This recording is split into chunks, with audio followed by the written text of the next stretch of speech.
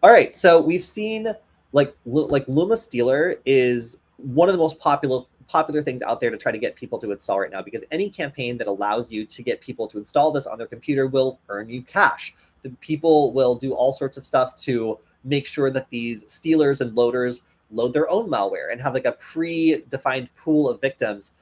So as a result, this is a very profitable cybercrime business model. So you're seeing all these types of scams where people are trying to get people to install like a malicious package or something else in order to get this Lumma Stealer on their computer. So this is the latest version.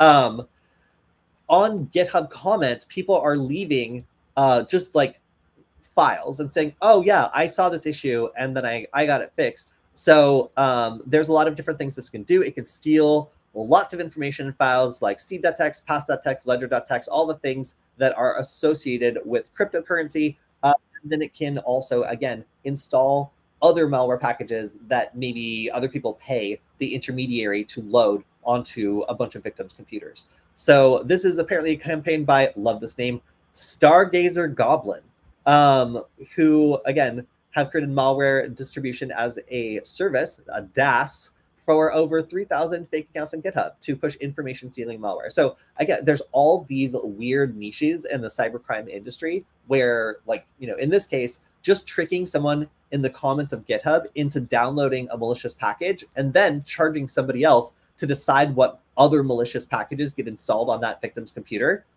That is an entire business model within the cybercrime industry. So be careful if you're looking for solutions on Stack Overflow, on GitHub Comments. These are all being targeted by people who will literally earn something from you just downloading a malicious package and letting it run on your computer.